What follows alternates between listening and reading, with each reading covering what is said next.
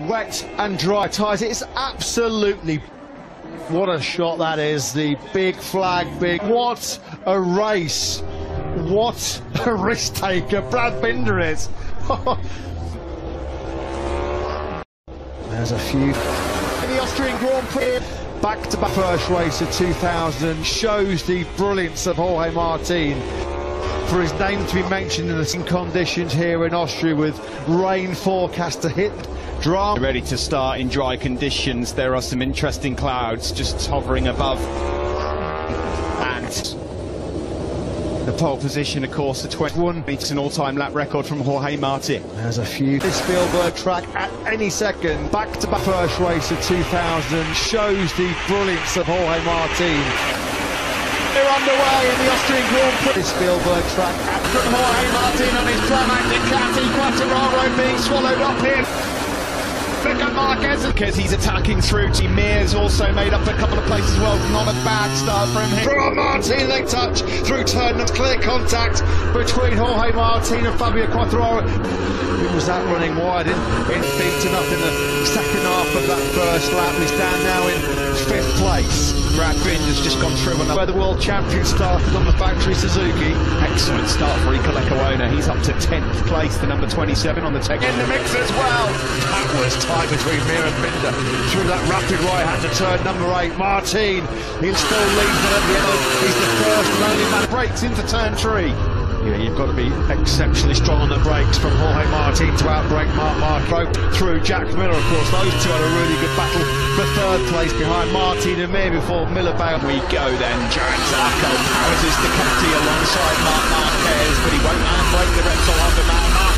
There's Binder up the inside of Ikalekaona. Miguel Oliveira there as well, a trio with Red Bull KT. This time around, this is Pramac Ducati colleague Jorge Martin.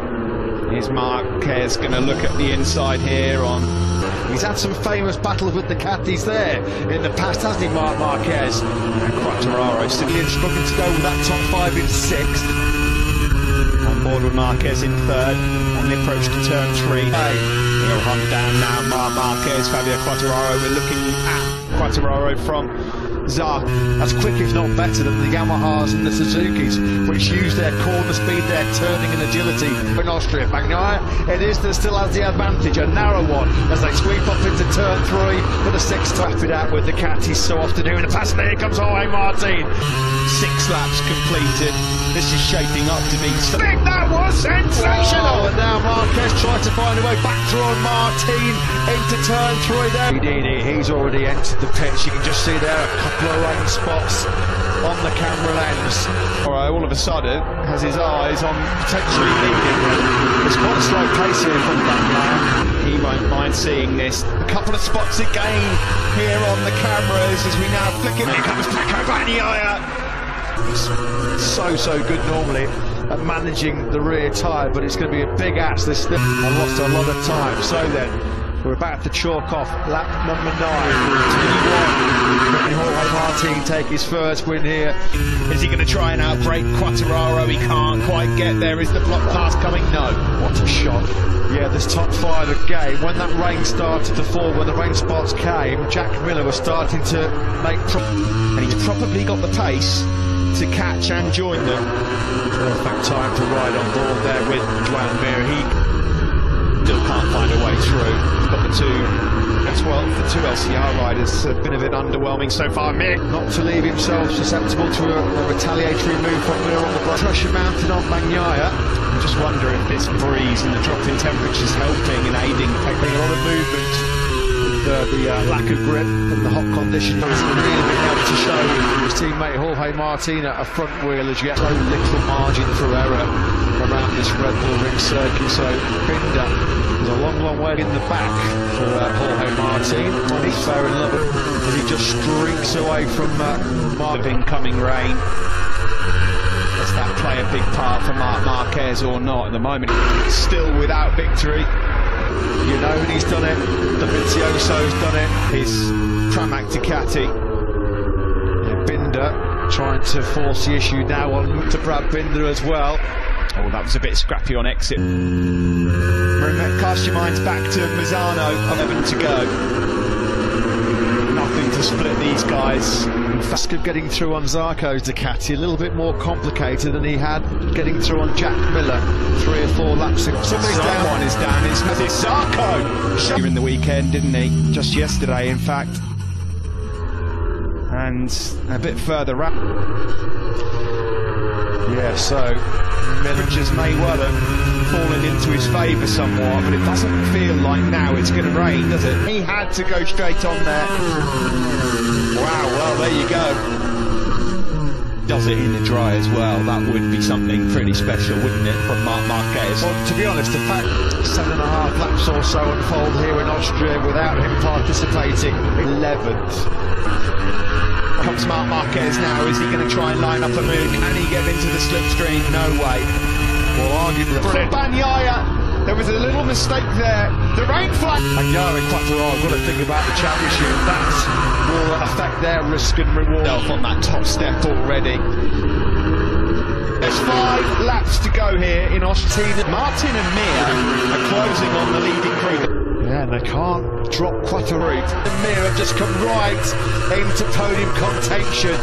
This is wild! Absolutely wild! A bunch of different manufacturers and riders. Wow, wow, wow, wow! And it's raining down in pit lane. It's heavy rain through sector 3 and 4. These guys are all on they're a standstill. You can't put your gentle. Look, barely any lean angle from him through. From Binder's. Oh, they're all coming in. Apart from Binder. These are all changing tyres. There are 4 laps remaining.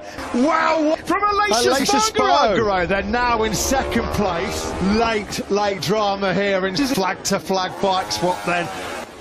Late drama here in and they exit pit lane on wets. Now remember, Binder is out on slick tyres. What does he have the inside as well? This is man. How hard is that rain falling?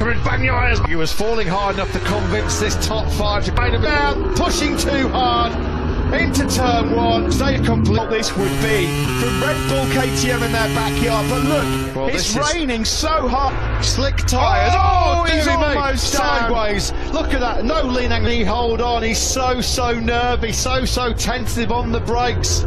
They're almost at a standstill. The podium. Where's Brad Binder? Here he is. He's going to do it. The checkered flag is out, ladies and gentlemen. Can you believe it? Pecco Bagnaia, he was 2nd place.